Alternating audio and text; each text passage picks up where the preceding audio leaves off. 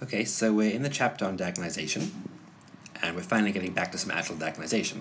Having taken a detour through inner product, norms, and orthogonality, we did that so that you can now do orthogonal diagonalization. So you've already done diagonalization, now I'm going to do orthogonal diagonalization. Okay.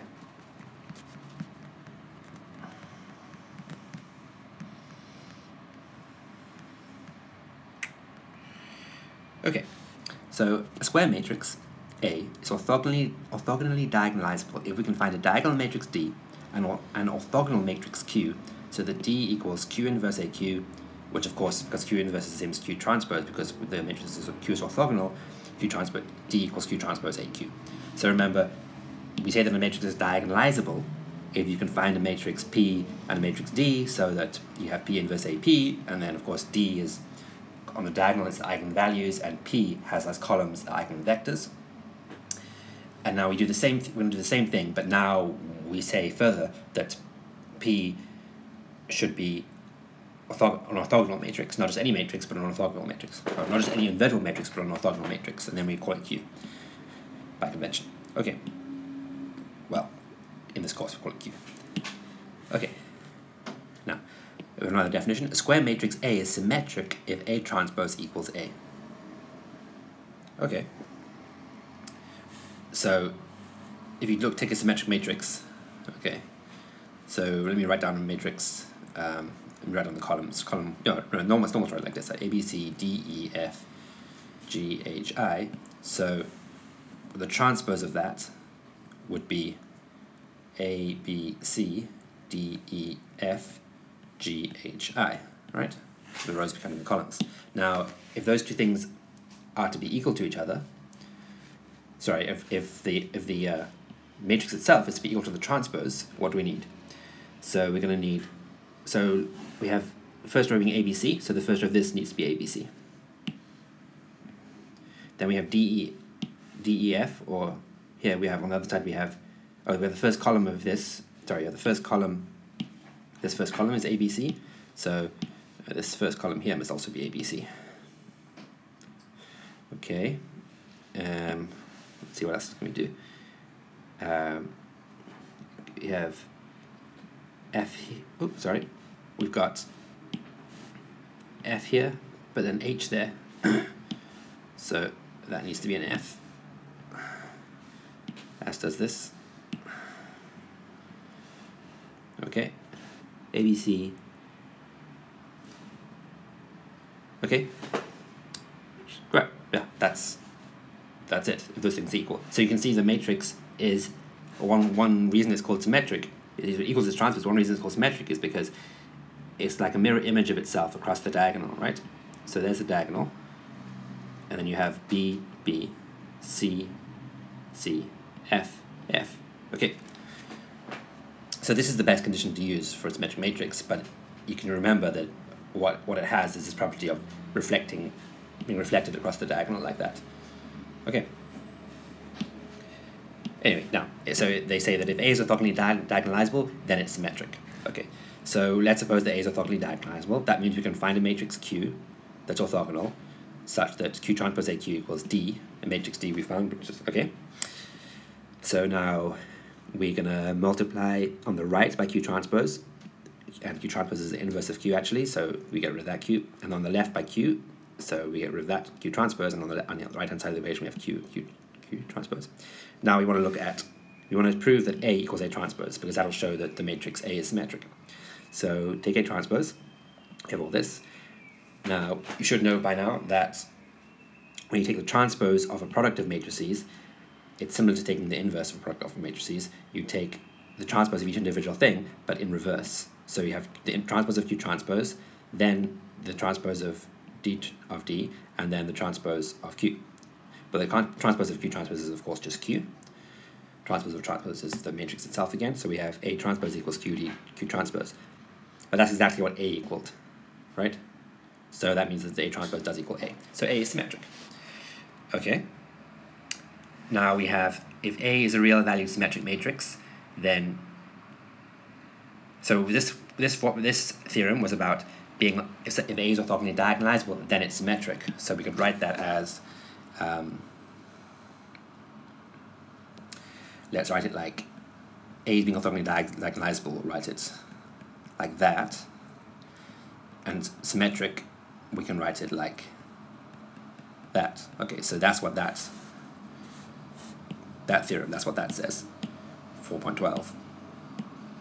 But now we have, if A is a real value symmetric matrix, so if A is a real value symmetric matrix, then it's orthogonally diagonalizable, and its eigenvalues are real, and eigenvectors that belong to different eigenspaces are orthogonal.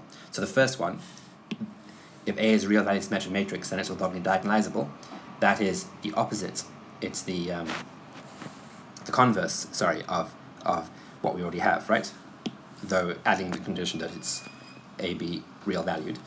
So in fact, we can say that orthogonally diagonalizable and symmetric are really the same thing. Well, at least real value symmetric. Okay. But for this one, they're not going to give. They're not going to give a proof of it. It's a tricky proof. Okay. I offhand don't know the proof. Maybe I'll look it up. Maybe we can look it up and see if we can understand it. Okay.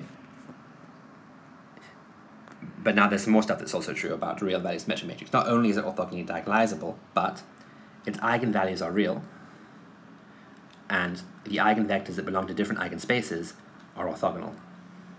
Okay. So let's check this. Okay. Number 2. Let lambda be an eigenvalue of A. We want to show that. So to show that something is real, you can show that it equals its conjugate, because then you see. Oh, sorry. Where are we now? So here's a complex number. To show that it's real, we want to show that the b is equal to 0, right? Now, if it's equal to its conjugates, okay. And of course, you can solve this to find that b equals 0. The only way this is possible is if b equals 0. Okay. So to show that something is real, you can show, one way to do it is to show that the number equals its conjugate. Okay.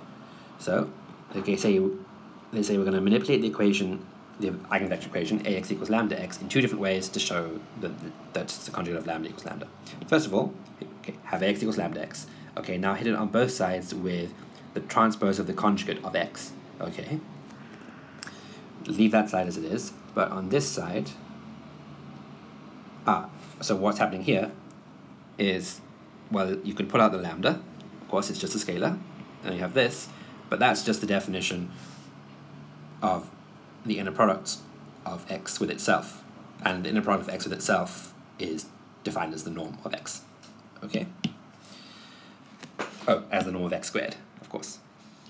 Okay, so we got this. Secondly, we could take that equation, then we could conjugate both sides. Okay, now when you conjugate both sides, well, A is a real matrix, so its A is unaffected. X, it might be a complex vector, so we need to leave that on there. Lambda, it might be a complex number, we're going to prove it's not, but it might be a complex number, so we need to leave that on there. X might be a complex vector, so we need to leave that on there. Then hit it on both sides with X transpose, this time not X conjugate transpose, not X conjugate transpose, but just X transpose. Okay, leave the left the same as it is. But on the right, you get again, pull the lambda, this time lambda conjugate out, and what you have is X transpose X conjugate, which is what? So you now have lambda X transpose X conjugate, right? Okay, so what's that? That's actually,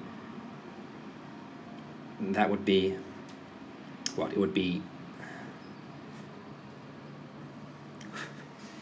it's really the conjugate of X transpose conjugate by X, right?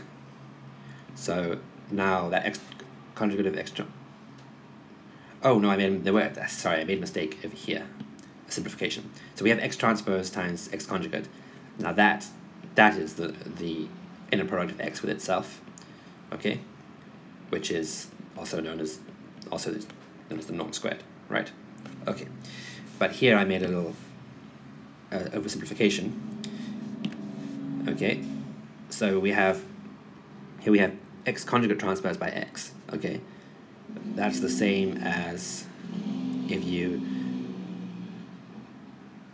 take X transpose X conjugate, but conjugate the whole thing, right? Okay, so now you have inner product of X with itself, but conjugated, okay? But the inner product of X with itself is just the norm squared, so the conjugate of that, but the norm squared is always positive, also a positive real number, so the conjugate is equal to itself.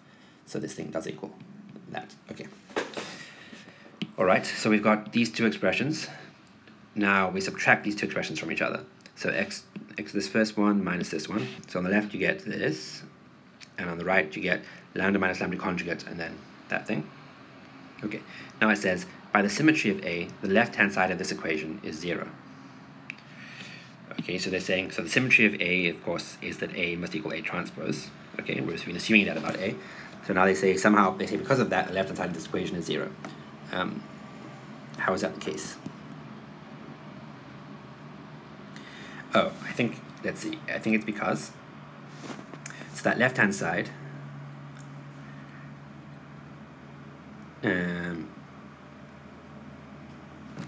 let's see, I think it's going to come from this fact, from the fact that AX X must equal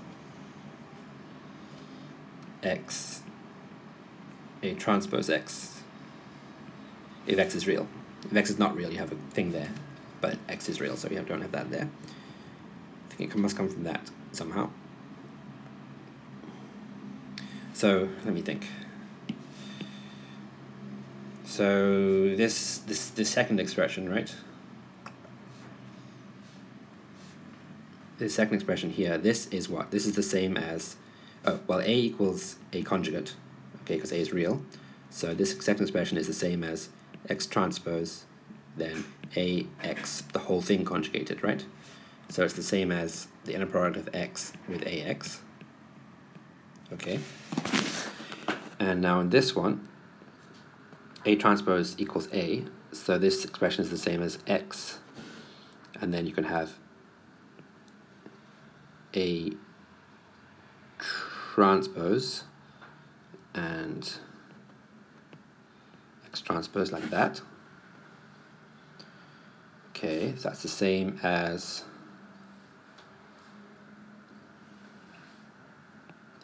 you do AX transpose by X.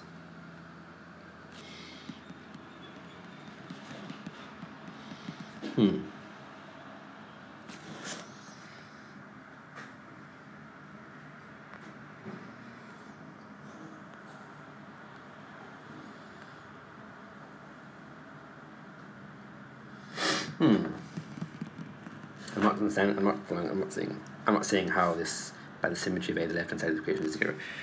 Okay, but we have, let's see, then this we have, it's like the conjugate of all this stuff. AX, you don't need to conjugate the A because it's real, but then you have that. Oh, so you have the conjugate of all of this. So that's like AX, X, but the conjugate of all of that. Oh, but when you take the conjugate of an inner product, that you reverse it. Yes. Okay, so the left-hand side and the right-hand. So this equals this. Yes. Okay, maybe there was a simpler way of finding that. I feel like there must be if they just said by the symmetry of A. Just they haven't done that. There must be a simpler way of doing it. Is there? Can I think of a simpler way? You got X transpose A X minus X transpose A X transpose. You can replace that. You can swap one of those. You can swap any A to be A transpose. So I could change that to A transpose. Okay. And now I get